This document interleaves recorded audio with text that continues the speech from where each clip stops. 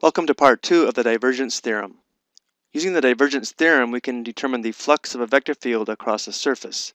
The theorem states that the total divergence of a vector field in a solid region V is equal to the total flow across the boundary surface S. The conditions are that V must be a solid region bounded by S, oriented by a unit normal vector directed outward.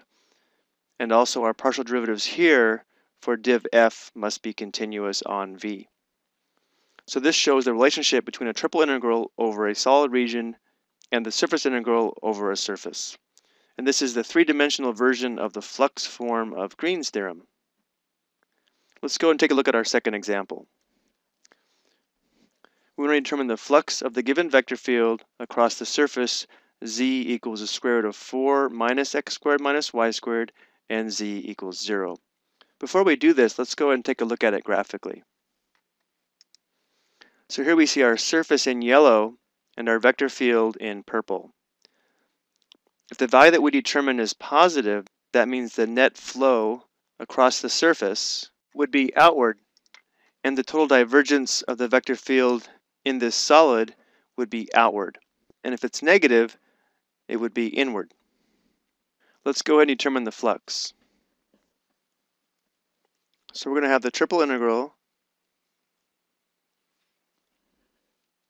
of div f dv. So the partial derivative of f with respect to x, that's going to give us x, plus the partial derivative of g with respect to y is going to give us z, plus the partial derivative of h with respect to z is going to give us negative x. Let's replace differential v with dz, dy dx this time. So the limits of integration for z is bounded by the plane and the surface, so it'll be from 0 to the square root of 4 minus x squared minus y squared.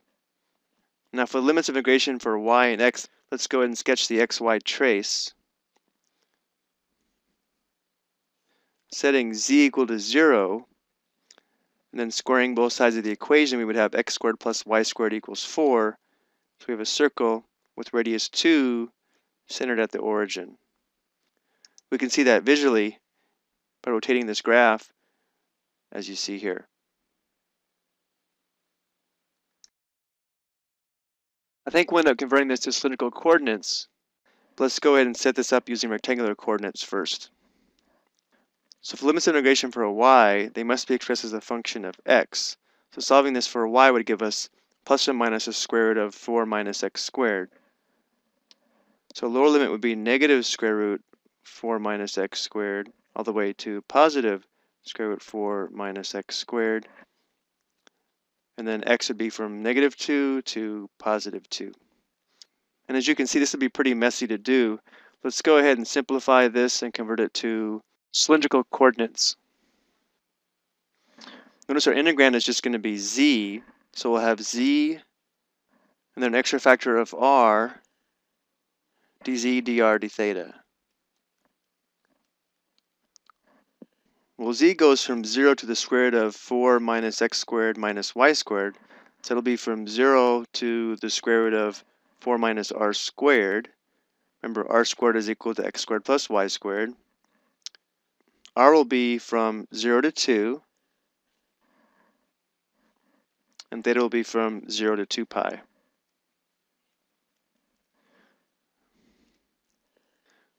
Let's go ahead and evaluate this on the next page.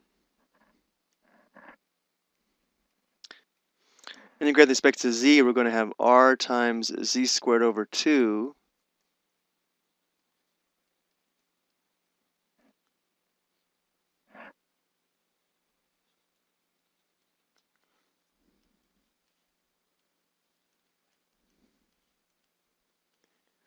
replacing z with square root of 4 minus r squared, we're going to have 1/2 r times 4 minus r squared.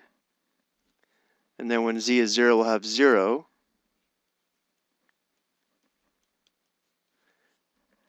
Let's go ahead and distribute here. We're going to have 2r minus 1/2 r cubed.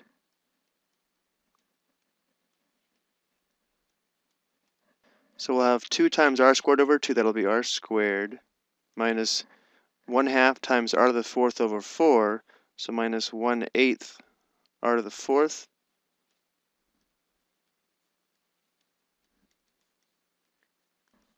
Subbing in 2 for r, we'll have 4 minus 2 to the 4th is 16 divided by 8, that's 2, so 4 minus 2. So we have 2 theta. Looks like we have 4 pi for our flux. So again, we have a positive value, which means the total divergence of the vector field in this solid region is outward, as well as the flow across the surface.